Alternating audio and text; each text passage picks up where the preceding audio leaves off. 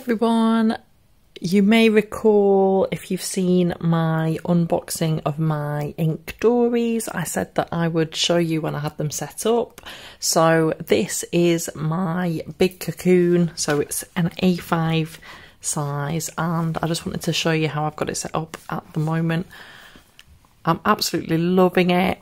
It's absolutely beautiful.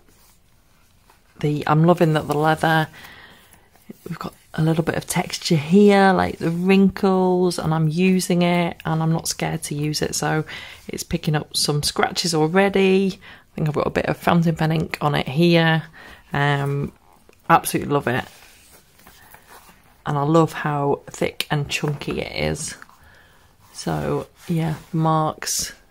It's just so beautiful, isn't it? This pink leather against this kind of aqua elastic. So I'll put in the comments below exactly what it is that I ordered, and here is a sneak peek inside.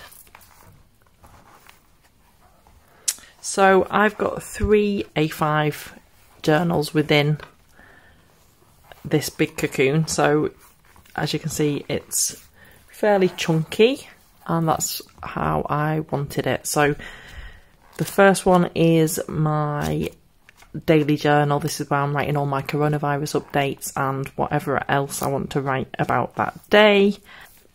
To have a closer look through this, then check out my flip throughs for August, which should hopefully have been posted just before this video, or will be posted very soon, and also into September as well. My September flip through will also cover this journal as well.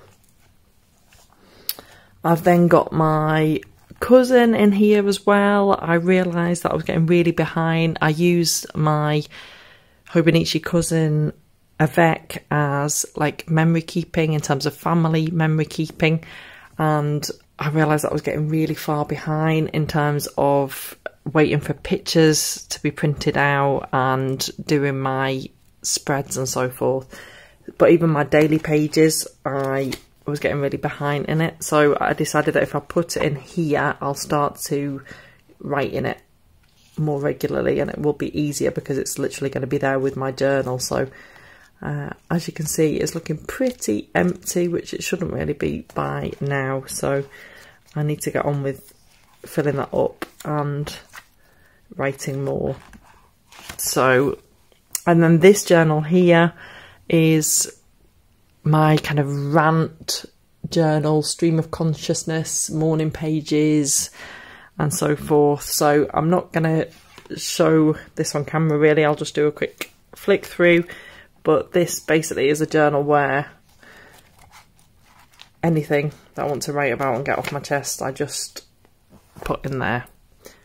And, you know, there's some things that, because I show my journals on Instagram and on YouTube, obviously there's certain things that maybe I won't write as freely if I write about it in this journal. And so that's where the other journal comes in. And it's just a Moleskine, which I don't like the Moleskine paper because it's not very good with fountain pens and so forth. But I do writing it with fountain pen sometimes, and the bleed through, I just literally will leave the next page. I'll try and show an example.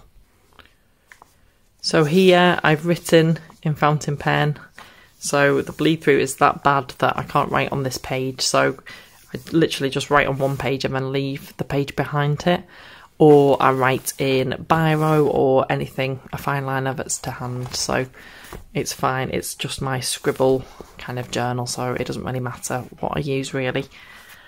So there we go. So this is how I have my InkDori set up. As you can see, it's really, really chunky. It's amazing that it can fit 3 A5, you know, large journals within it. I absolutely love it. So it's, yeah, the InkDori Big Cocoon from Grace and Salt Ink. And please do check out my earlier unboxing video if you want to see it in more detail, and I will put more details in the comments below as well, so that you can see exactly what I ordered and a link to their website and so forth.